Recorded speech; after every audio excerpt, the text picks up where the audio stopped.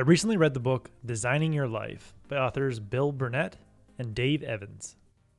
Burnett and Evans teach a class at Stanford to help people find their dream job. Most students attend their class because they feel utterly lost or miserable in their current career.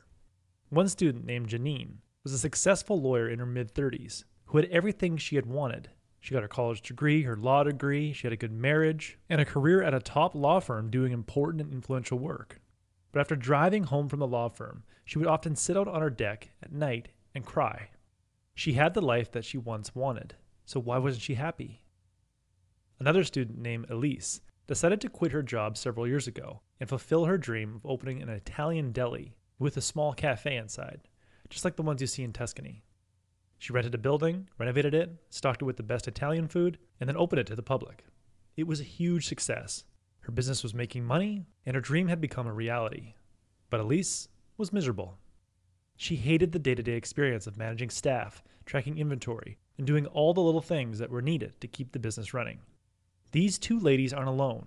In the United States, surveys show that 2/3 of workers are unhappy with their jobs, and 15% actually hate their work.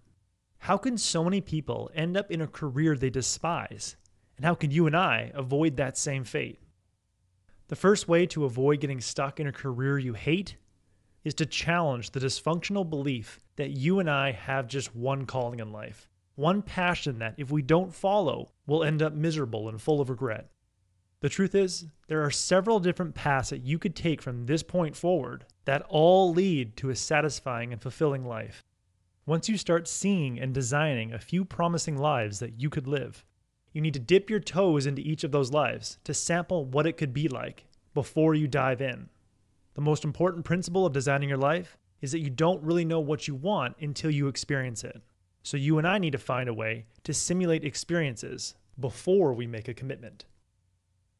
To help you discover at least 3 possibilities of good lives that you could live over the next 5 years, imagine walking into a movie theater and watching these 3 movies. The first movie is called Your Optimized Life.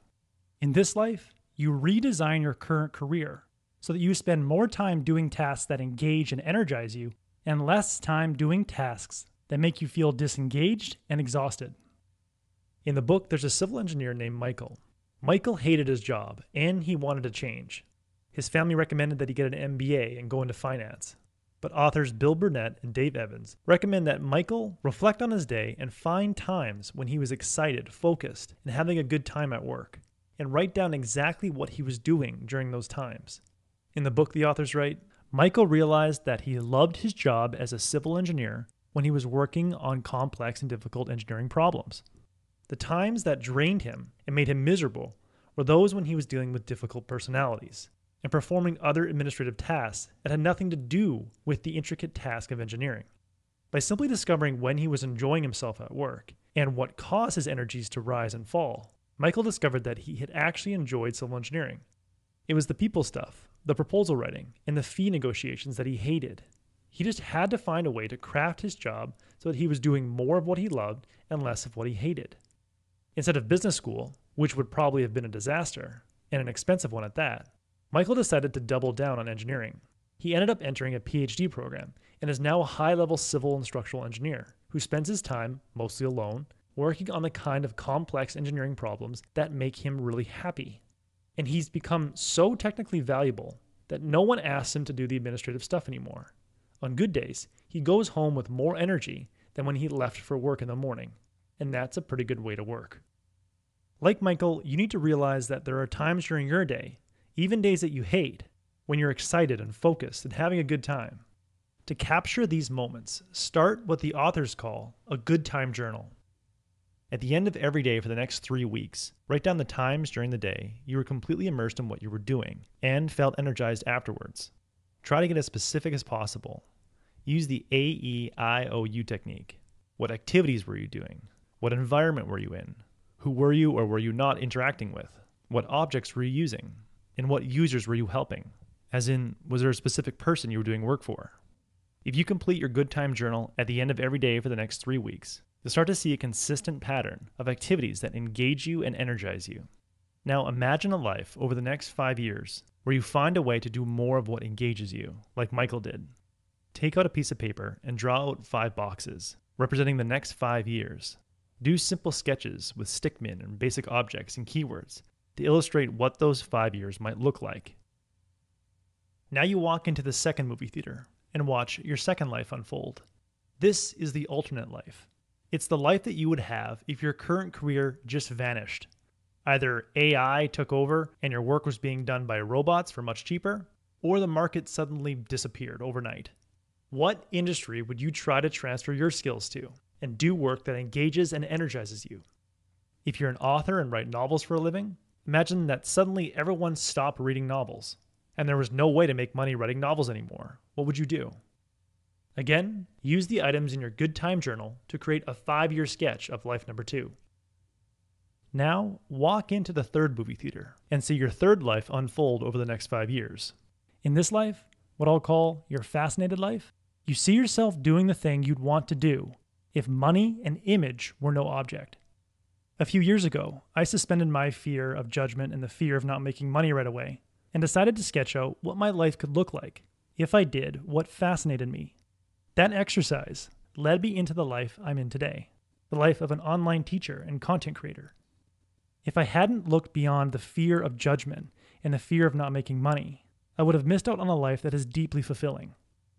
So what would you love to try if money and image were no object, and you were guaranteed to succeed and make a good living doing what fascinates you?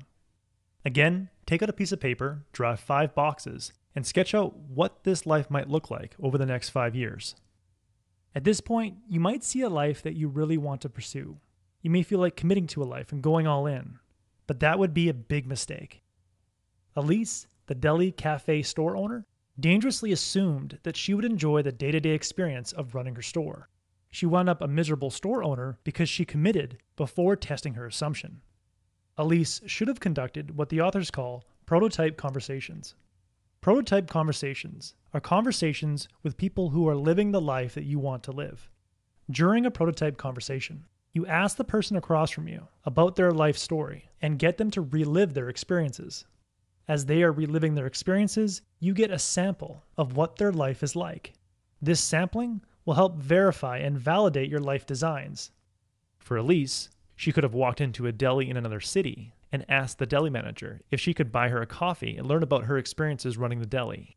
After talking to 3 satisfied and 3 dissatisfied deli cafe store owners, she would have had a clear idea of what was involved in running a store and realized that she wasn't really up for it. To start a prototype conversation, simply search your extended network on LinkedIn and look for people who are living lives that you want to live. Then reach out to them and ask them if they would be willing to share their story with you over a quick Skype call or a coffee nearby. The information you can learn in one prototype conversation can save you years of misery working in a career you shouldn't have pursued. So if you feel stuck in your career and you want to make a career shift, start by sketching out 3 lives that you could live over the next 5 years. Build these lives around the critical few things that engage you and energize you at work. Then conduct prototype conversations to test questions and assumptions inherent in each of those lives. If you follow these steps, you have a much better chance of defining and pursuing a career that you'll actually love, rather than a career you'll think you'll love, but end up hating. That was the core message that I gathered from Designing Your Life by Dave Evans and Bill Burnett. This is a great guide for finding a career you love. I highly recommend it. If you would like a 1-page PDF summary of insights that I gathered from this book, just click the link below and I'd be happy to email it to you. If you've already subscribed to the free Productivity Game email newsletter, this PDF is sitting in your inbox.